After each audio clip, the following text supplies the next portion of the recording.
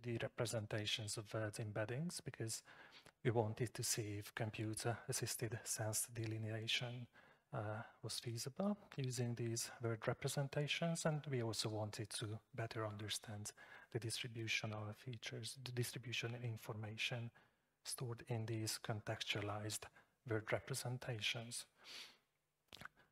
So we want to exploit the power of distributional semantics. Harris famously said that the words that co-occurred with the same words had similar meanings. You don't need deep learning to harness this distributional semantics, but artificial neural networks-based systems which are indicated as phases 2 and 3 here in the slides turn out to be better in a variety of tasks. These networks have become large with billions of trainable parameters. We have seen what they can do in generative tasks. Consider GPT's capabilities. Here we do not have a generative task at hand, but importantly, contextualized embeddings characterize individual uses of words rather than all uses at the same time. This is mission critical for us in this case, as we are after various polysemous, homonymous uses of words. We've selected BERT for our analysis. Let me introduce our methods of analysis. We process occurrences of 4 lemmas. So this is a case study. Full mouth, risk, and sound. In sentences that we get from 2 sources, the online Oxford Learners Dictionary, we've used all examples that are sentences, including extra examples, that had the exact lemma. And we also extracted 1,000 randomly selected corpus sentences for each word from the British National Corpus. We produced BERT embeddings for the head words in each example sentence by running the neural network. The neural activations for the target words were extracted and saved for visualization. The language model that we used is the largest pre-trained BERT model from Hugging Face. You can see the size of the model on the slide, and the size of the word embeddings that we get is 124 vector elements or floating point numbers per embedding. Right, so this is part of a data file from our workflow after training,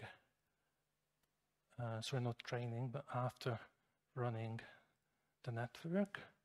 Right, so in the rows you have the sentences, and in the columns you have the activation values for individual neurons, the first 20 or so, and if you scroll right, you get the remaining 1,000, right? And we have more than 1,000 example sentences for each word.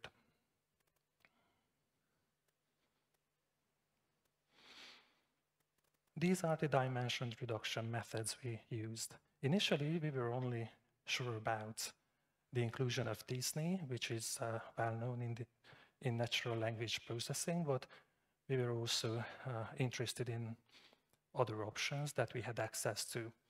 Finally, we were able to include MDS, ISOMAP, spectral, and t-SNE.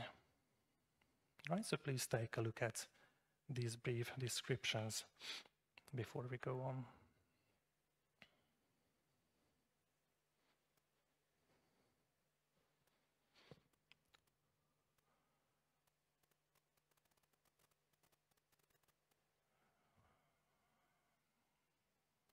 Right, so these are manifold learning algorithms. The first 3 are non-linear methods. MDS is linear, so that's an important difference between them. Having produced the original high-dimensional feature vectors and mapped them into 2 dimensions in 4 different ways, we can look for sentences that cluster with regard to the representation of the target word in them. We used a visual observation, and we also tried k-means clustering with silhouette scoring to find the optimal value for k, that is the number of clusters we would like to see.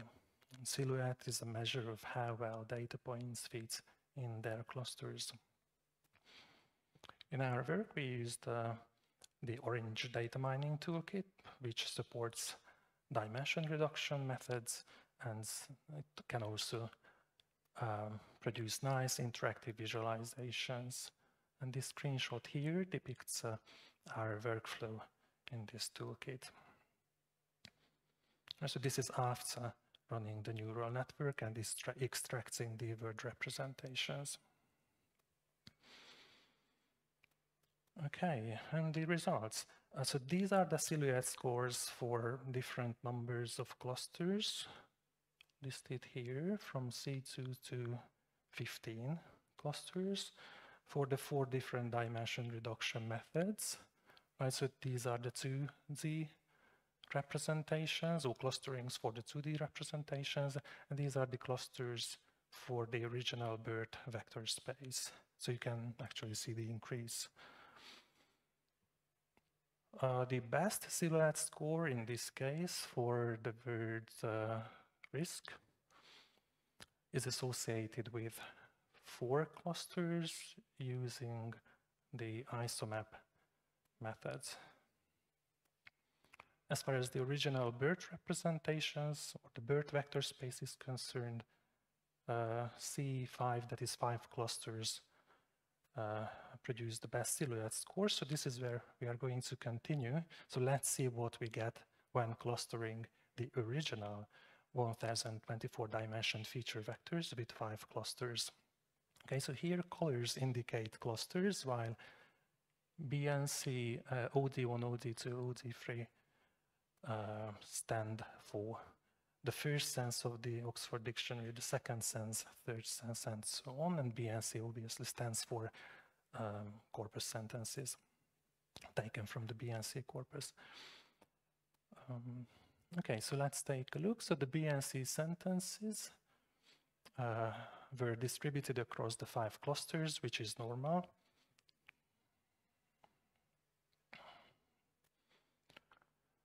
C1, cluster 5, included the verbal senses of risk as recorded in the Oxford Dictionary sentences, and had some of the nominal senses, so it was not homogeneous. The first cluster included the nominal uses only. So medical risk was dominant in this cluster, but instances of risk in statistical and economic context also appeared. Cluster 2 was mostly associated with financial risks, but also included several health-related risks. Sentences in cluster 3 referred to social, environmental, economic, and medical risks. Sentences in the 4th cluster generally referred to risky situations without specification, and also associated risk with business loss and body injuries. Okay, so there are 2 major problems with this clustering. First, as shown on the previous slide, it has a low silhouette score. It is of a low quality. Secondly, while you can produce sentence listings like these, you cannot visualize the similarity between the sentences, as we are still in the original high-dimensional space. This is after Disney dimension reduction, so we are two dimensions now, and k-means clustering into 10 categories as suggested by the silhouette scores. The verbal senses of risk clustered in cluster 3 without nominal senses from the Oxford Dictionary in the cluster, but with some nominal clusters from B and C.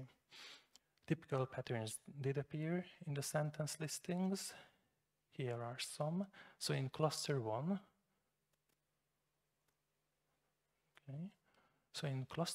it was B risk to NP, which was a common pattern. In cluster 2, it was increased, reduced, high, low risk of noun phrase. In cluster 4, we found risk of ing form and risk plus that clause. We also found that adjective risk and sequences were most frequent in cluster 6 rather than in other clusters, whereas collocations such as at risk distinguished the sentences in cluster 7. Sentences referring to health-related risks were primarily placed in cluster 2, whereas business and financial risks dominated cluster 5. Sorry for flicking the slides. Okay, so this slide here shows the silhouette scores for math before and after dimension reduction. Right, so this is the original BERT vector space, and these are the two-dimensional vector spaces. And this is the legend here. Okay, and this is for the word mouth, which has many polysemous senses in the dictionary. You may wonder what happens when we give up on silhouette scoring and select case so that it corresponds to the number of dictionary senses. So we just want to see as many clusters as dictionary senses. So this is exactly what we did here. We started with a spectral map and asked for 5 clusters. And we got useful usage categories, albeit not exactly those selected by lexicographers. Among them, we saw a usage pattern of mouth in romantic contexts, mouth related to speaking, and mouth related to making facial expressions. The literal use of mouth to speak and the metonymic use as a way of speaking overlapped in clusters 1 and 5 here. These are the blue and the yellow areas, right? It was interesting to see that all the sentences in category 3, the green group over here, right?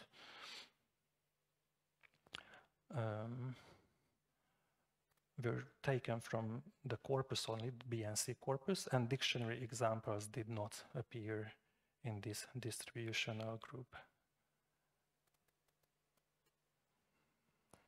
Right, so these are the corpus examples from Romantic literature.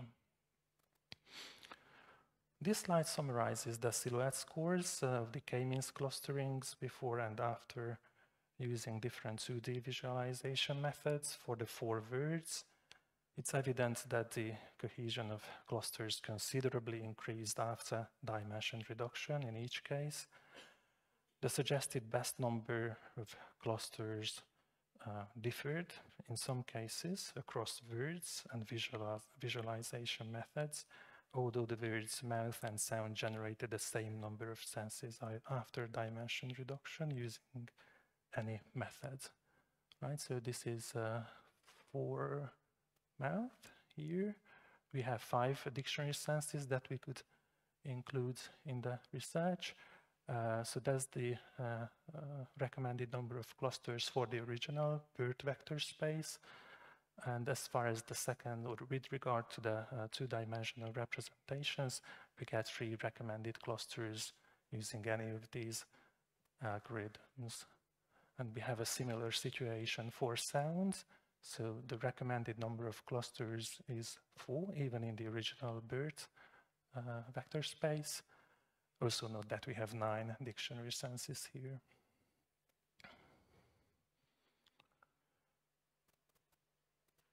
Imposing k-means clustering on 2D visualizations can and should be treated as an optional step, in our opinion.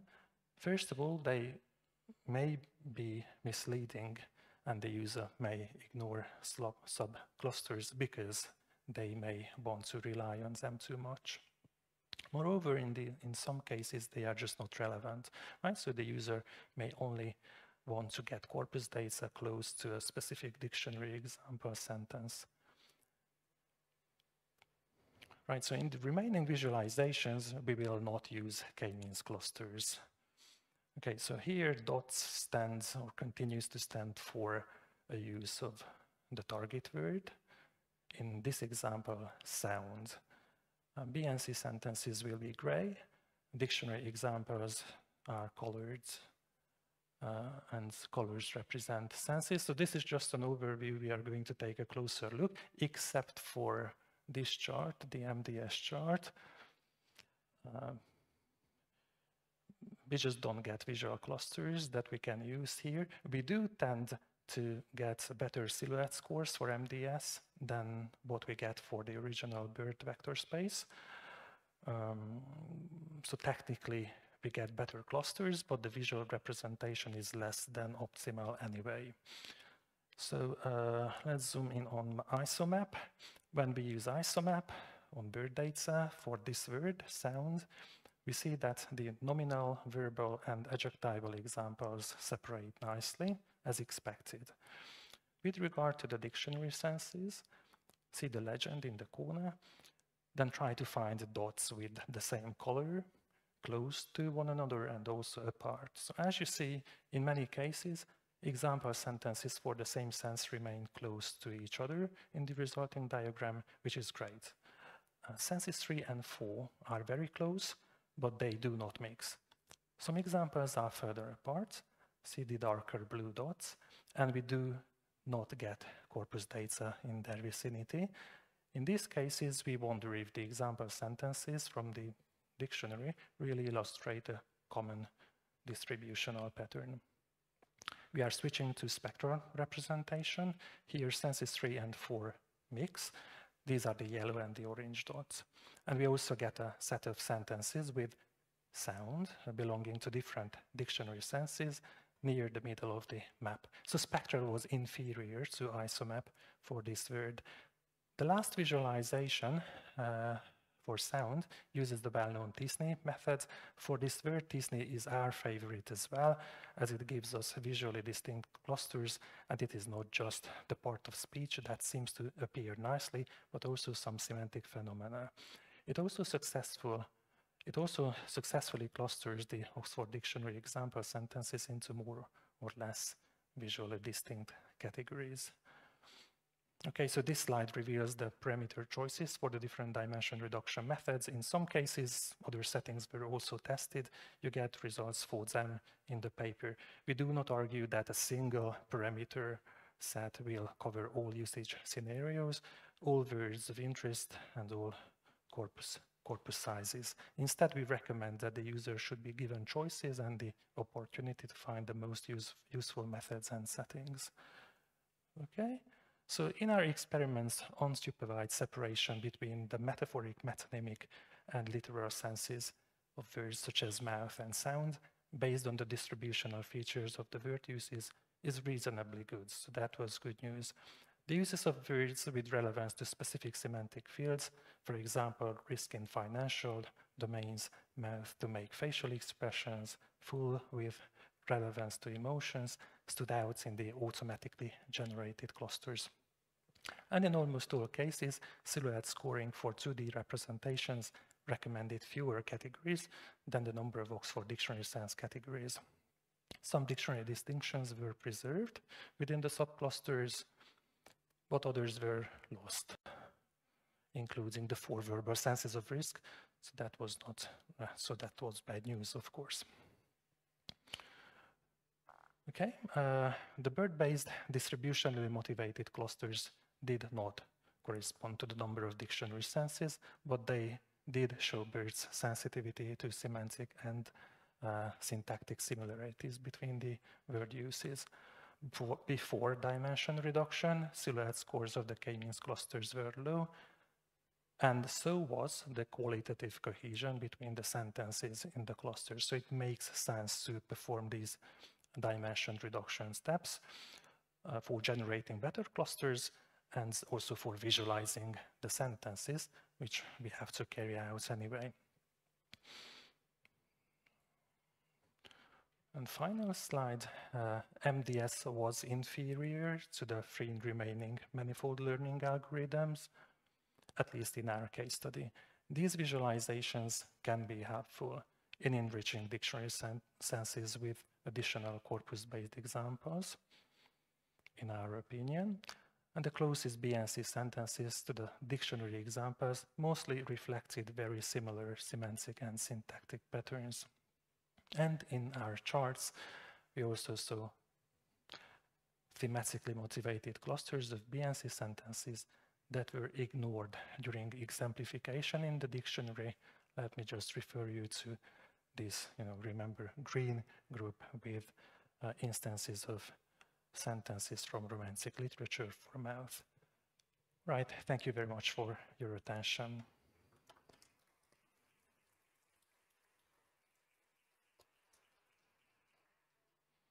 Thank you. Do we have any questions from the audience?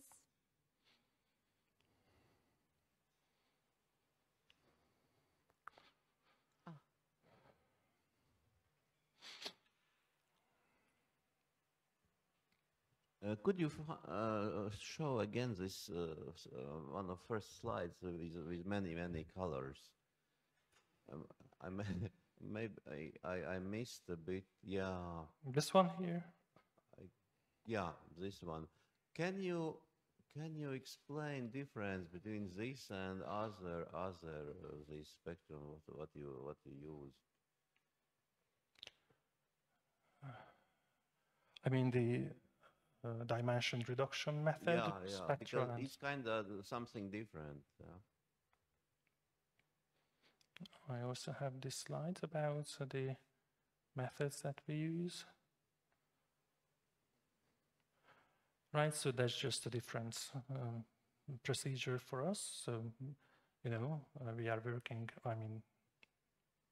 I and my colleagues are working in the field of humanities. So we appreciate the choices that we get from these systems.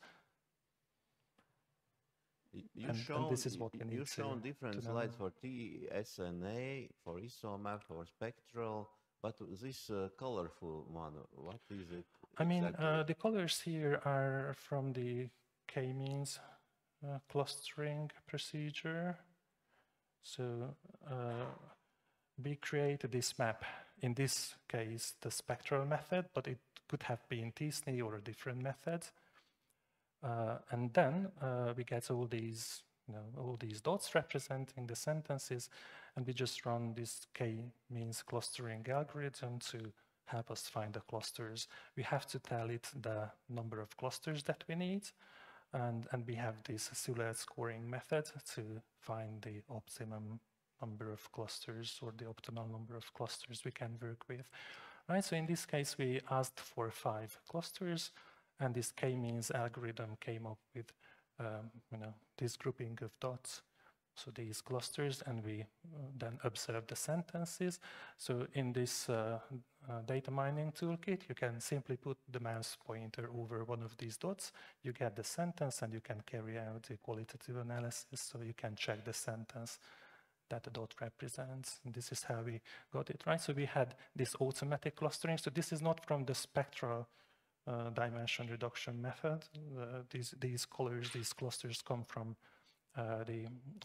this clustering procedure that we can run on TSNA and other algorithms too. And then we compared these automatically created clusters with what we see in the data. Right? Yeah. So that was Thank you very much, because all your speech, it was a really good food for thought, how we can visualize different meanings, and this is great. Thanks. Thank you very much. Okay. Thank you. Anyone else?